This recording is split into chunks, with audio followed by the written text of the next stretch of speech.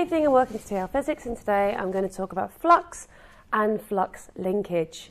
So I've spoken about magnetic field strength and magnetic field lines.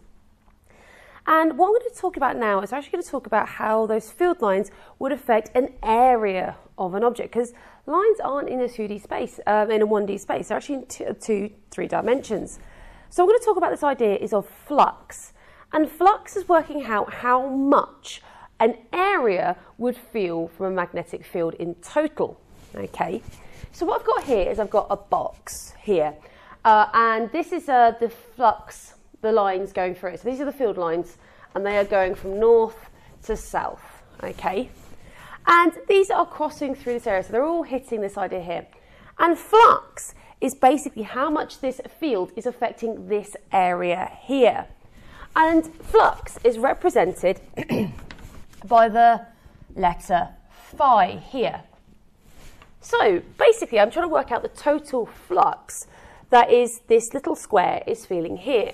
So I'm going to have the magnetic field strength that is going through it, and I'm going to times it by the area that this is. Okay, so in this case here, if this was 0.2 meters and this was 0.3 meters, and the field had a field strength of 1 millitesla, okay, my flux is going to be 1 times 10 to the minus 3 times by my area, which is going to be 0.2 times 0.3, because it's a square. Okay, so here is going to be 1 times 10 to the minus 3 times by 0.2 times by 0.3. And that is going to be 60 times 10 to the minus 6. Now the flux, okay, so magnetic field strength is measured in Tesla. Flux is measured in something called Webers, okay, or WB. So that there is Webers. All right, so that is flux. So flux is how much the field lines are affecting an area that they are crossing through. Now, objects like a solenoid, so the magnetic field line is going through, it is affecting more than one area. It's actually affecting multiple, okay? And this is called flux linkage. This is almost taking into account a depth. Okay, so this is a 2D, this is almost like looking at it in 3D. And this is called flux linkage. And this is relating the number of turns, so this is, imagine this is just a spring here, but imagine this is a coil of wire, the amount of turns that the field lines are going past. So the flux that one feels, and then I've got another one, okay? And flux linkage is related to by this formula of NBA. Oops, that's a bit of a bad A there. Let's change that to NBA. Or, so BA being flux, N phi, there. And this is measured in Weber turns. Weber because of the flux, and N for the number of turns. So let's take a wire. I have something with 100 turns and a radius of 0.1 meters. And I want to work out the flux linkage. So this is going to be 100. Let's say the field strength, by the way, is again 1 millitesla times by B, which is 1 times 10 to the minus 3 times by my area. And this area is a circle. So this is going to be 0.1, so r squared times by pi.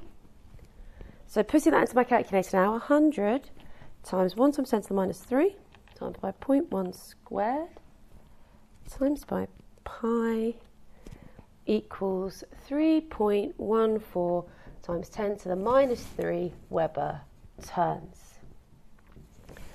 Okay.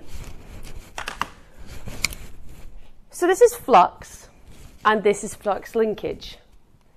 Now what I want to talk about now is this idea of flux if the lines aren't at an angle. So what about if they're not perpendicular?